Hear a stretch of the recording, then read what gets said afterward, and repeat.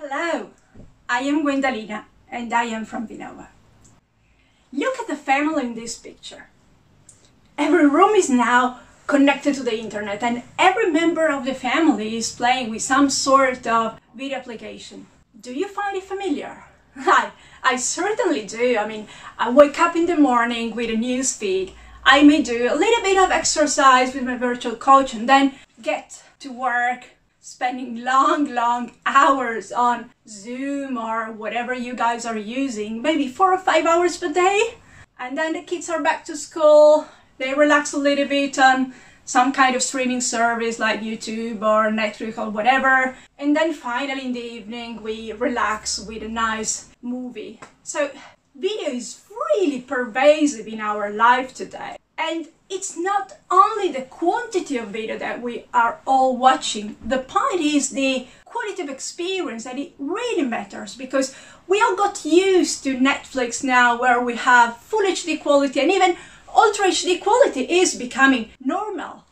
And it's not only the resolution but also the reliability of video, so we all get very pissed when the video buffers. However, in order to get a good quality of experience, you need a lot of bandwidth and a lot of processing power available. In addition to streaming, also the media are becoming more and more intelligent, and artificial intelligence applications are putting even more pressure on data centers. Is this sustainable? It's a good question. You may think that the network capacity is keeping up with the video pace, but actually it is not the case. Video demand is outpacing video supply, and this is not sustainable in the long term.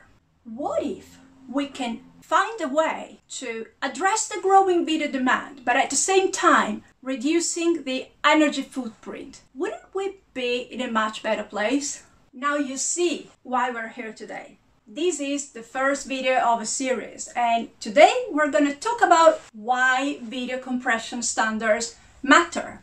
Yeah, I know what you think. It's a very boring topic and it's for geeks. Yeah, maybe. But think about this. You may want to take a nice video on your mobile phone and share it with all your friends around the world, and even your grandma that may have like a 6-year-old mobile devices. And you may also want to watch a nice video on multiple devices. Maybe you start watching it on a mobile phone and then you keep watching on your TV or on a web browser or your laptop. How do you make sure that this video is compatible with all the devices that exist, and that basically your video is interoperable with any other devices in the world? This is exactly why compression standards matter. So compression standards are fundamental to guarantee interoperability and hardware compatibility.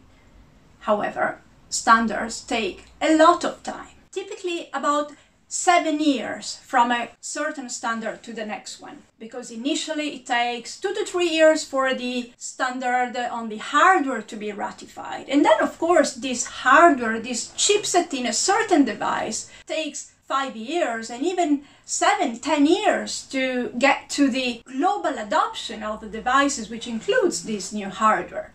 So standard is a very long-term thing. If you think about the standard situation today, H.264 AVC is going to be 18 years old next year. However, the majority of the streaming services that are out now are still based on this technology, and HEVC, which has been standardized 7 years ago, is still restricted to a limited part of the streaming services today.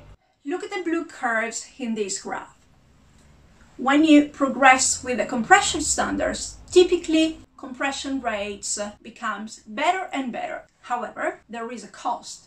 There is a very big processing power cost to achieve greater compression. In the case of VVC, which is the latest standard that has been ratified very recently by MPEG, we're talking about a 10-time increase in the processing requirements. Additionally, if you want to use a new compression standard such as VVC, you need to have new devices, new chipset. It is not backward compatible, which means that if operators want to take advantage of the new compression standard, they need to duplicate their video workflows. So, adopting a new standard is not easy at all, and it's expensive. In fact, rolling out a new standard is almost prohibitive. And so, how does LCEVC comes into play? LCEVC stands for Low Complexity Enhancement Video Coding. LCEVC redefined the trade-off between compression and processing. It enhances the compression of an existing codec to that of the next generation codec. And at the same time, it reduces the encoding and decoding complexity. That means that it doesn't need to wait long hardware cycles in order to get deployed, but it can be deployed today as a software update on all existing devices. If you want to check out some more information, including a lot of scientific studies about the performance of LCEVC done by third parties, check out lcevc.org. And then keep watching this space because more video will come. Thank you very much for watching.